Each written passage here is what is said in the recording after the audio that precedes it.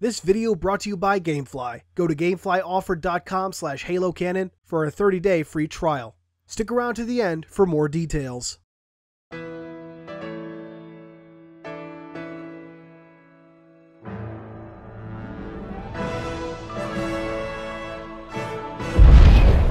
The Spartans. In many ways, they're the very core of the Halo universe, both from a narrative perspective and an in-universe one. The creation of the Spartan 2s was the central focus of Halo's first novel, and few books or even comics don't at least feature a Spartan if not revolving around one or more.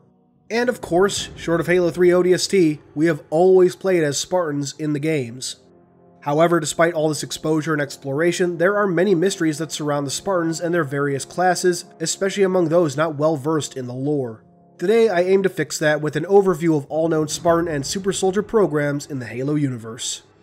The earliest sort of Super Soldier program began during the interplanetary wars of the 22nd century, during which organizations attempted to generate tougher, stronger, and faster soldiers. These early attempts were largely fruitless. By the 23rd century, the UNSC had begun developing bioengineering protocols and experimenting with biochemically enhanced soldiers. Codenamed Orion, named for the Orion arm of the Milky Way, this early program selected and tested 5 candidates. Unfortunately, these early augmentations were declared ineffective, and the 5 test subjects reintegrated into the UNSC military. All 5 died within a year of the tests, for reasons known only to Oni. It wasn't until the 25th century that Orion would be launched again, just as the early seeds of the insurrection began to take hold.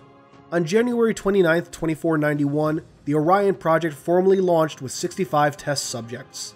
These subjects were successfully augmented, and after completing their training, an additional 100 volunteers were accepted into the program. Orion augmentations are known to have included muscular enhancement injections, pulmonary respiratory enhancements, retina inversion injections, and cochlea enhancement tuning. On January 12, 2496, the first Orion operation was successfully launched as part of Operation Charlemagne.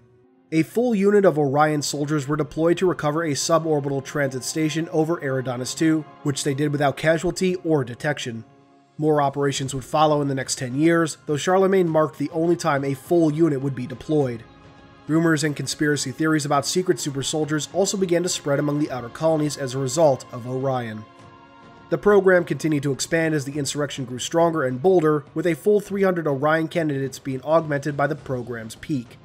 Unfortunately, older candidates began to show side effects, both physical and mental, that only worsened with time. There were also some that had secret insurrectionist sympathies, refusing to participate after augmentations. With all the shortcomings and degradation of the candidates, the program was quietly shut down in 2506. The 165 surviving candidates were reassigned to other Spec Op units throughout the UNSC.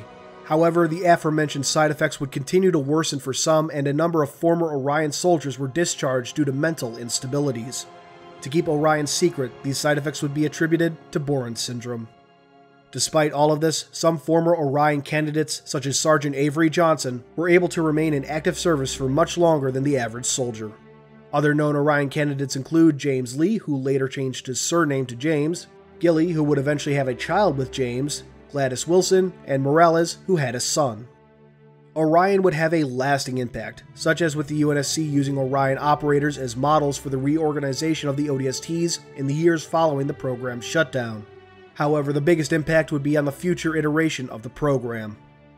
Orion 2 began around 2510 as Oni started reviewing what were known as the Carver Findings, a series of theories predicting massive civil conflict in the colonies unless forcibly stabilized. When a young Dr. Catherine Halsey re-examined the findings, predicting an even more grim future for humanity, Oni went to work initiating their next Super Soldier program with the aforementioned doctor as its lead.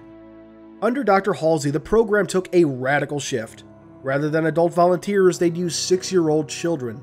Children, unlike adults, could be easily indoctrinated.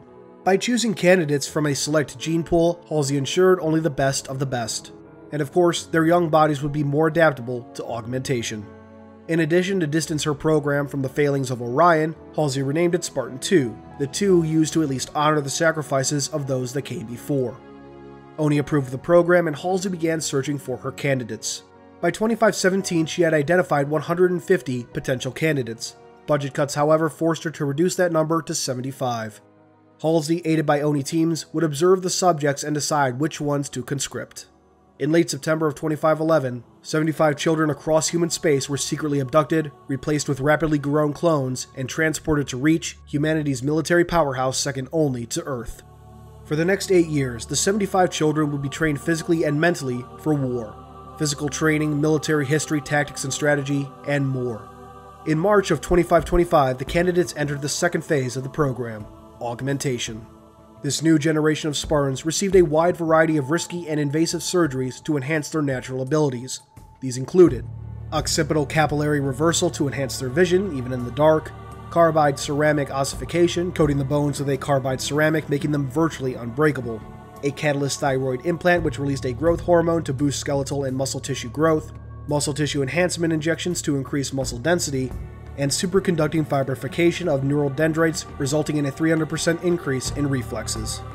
Unfortunately, there were side effects.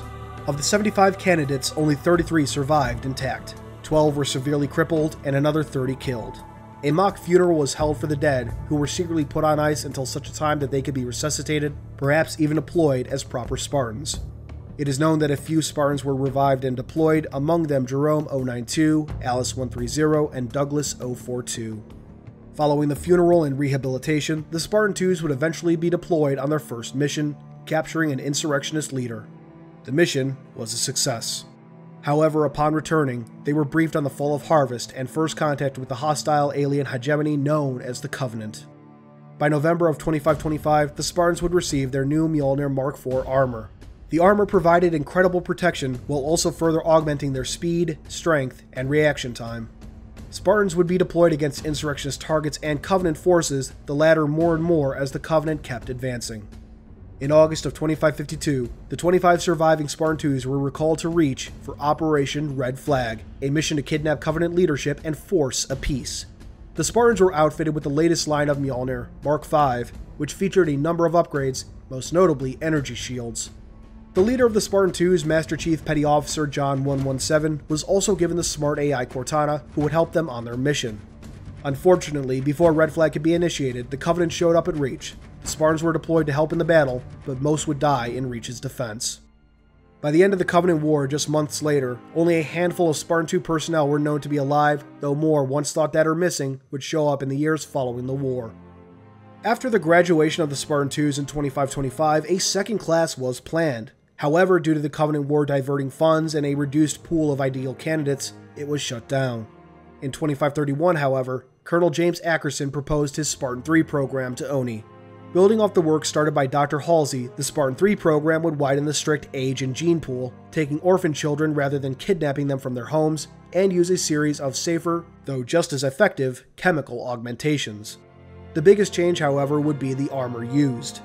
The biggest ongoing cost of the Spartan II program was the development and maintenance of Mjolnir, a single suit costing almost as much as a destroyer.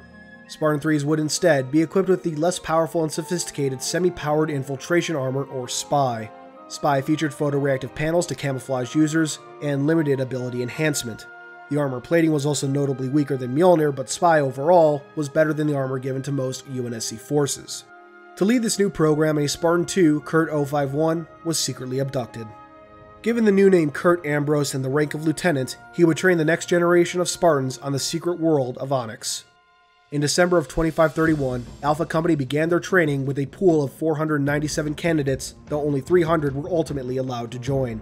The class was augmented in November of 2536, their augmentations including a carbide ceramic ossification catalyst to make their bones nearly unbreakable and allow them to survive harder impacts, a fibroid muscular protein complex to increase muscle density, a retina inversion stabilizer to improve eyesight even in the dark, and an improved colloidal neural disunification solution to decrease reaction time by 300%.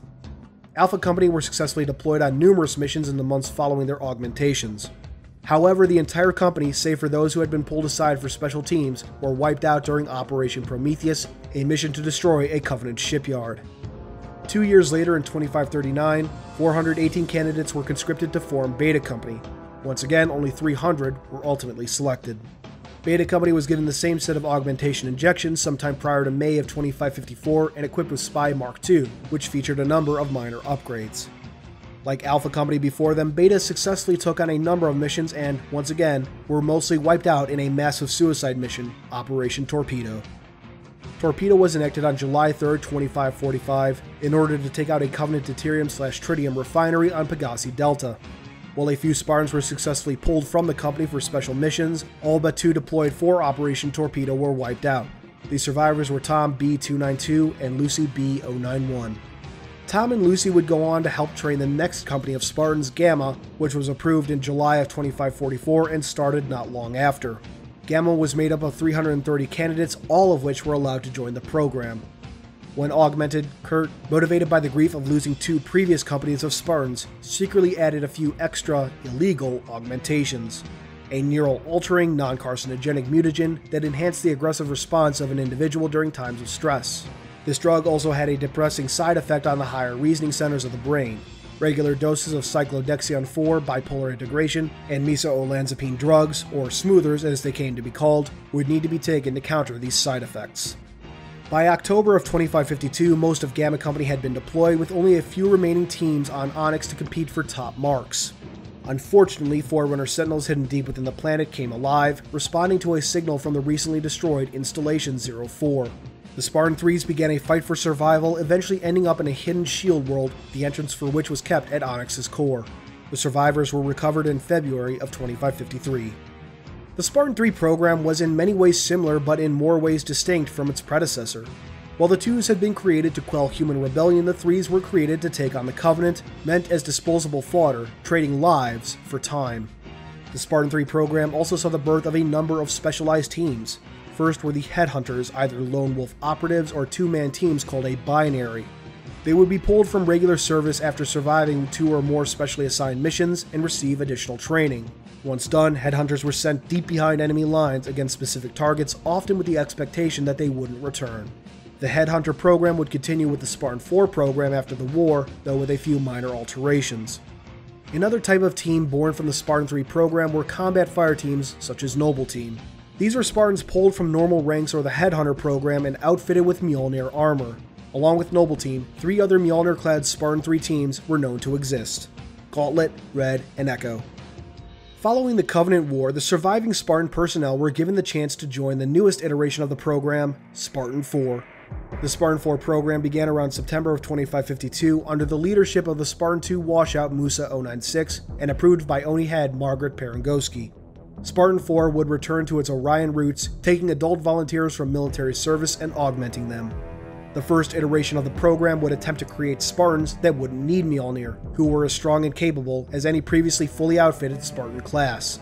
Unfortunately, 9 of the 10 test subjects died, with the 10th, Ilsa Zane, going insane. Following that, Oni reverted to something more akin to the 2s and 3s, using augmentations to enhance individuals and outfitting them with Mjolnir armor. Known Spartan 4 augmentations include Torpid Data Cluster Installation, a specialized neural implant capable of interfacing with an AI, muscular and skeletal engineering, enhancing bone length and strength, reinforcing the joints, and muscle enhancement, a series of neurological enhancements to decrease reaction time, organ implantation, replacing or enhancing nearly every organ in the body. This included replacing lungs, enhancing their ability to intake oxygen and allow them to process airborne toxins and foreign gas mixtures, a pancreas replacement, and corneal implants to increase eyesight and night vision capability. Circulatory and metabolic improvement, allowing blood to circulate better and for subjects to heal from wounds faster. It also allowed them to absorb more nutrients from food. Gene therapy, in which the telomeres were lengthened, giving the Spartans a longer life and operational time, and several other augmentations and implantations, including biomonitoring implants, locator beacons, and more. Following augmentation, Spartan 4s were certainly among the most capable soldiers, but did fall short of 2s and 3s. To compensate, Mjolnir Gen 2, developed alongside the Spartan 4 program, featured new technology to bridge the gap between the 4s and previous Spartan generations. In short, a Spartan 4 and Gen 2 Mjolnir could fight on par with a Spartan 2 or 3 in Gen 1, barring combat experience. Spartan 4s also received additional training following augmentations, having to earn their armor before being deployed as proper Spartans. The first class of Spartan 4s graduated in January of 2553 with 145 members, with more to come in the years to follow. By 2557, the flagship of the UNSC, the Infinity, regularly had anywhere from 300 to 500 Spartans on board at any given time, with several more spread across UNSC space. When not on missions, Spartan 4s would often train with one another in wargame simulators, a state-of-the-art combat deck. The Spartan 4 program marked several departures from past programs, including separation from any main UNSC branch. The Spartan 2s worked as part of the Navy, the 3s as Navy and Army, but the 4s had their own branch, the Spartan branch. And that covers all Spartan/Super Soldier programs the UNSC has launched over the centuries.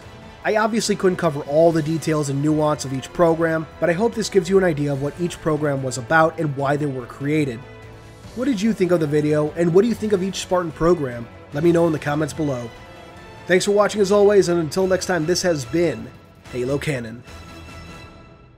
Thanks for watching. Also consider checking out GameFly. With over 8,000 new releases and classic games for current and previous gen consoles, and even some older consoles, GameFly is a great way to try tons of games without buying them. Go to GameflyOffer.com/HaloCanon to start your 30-day free trial.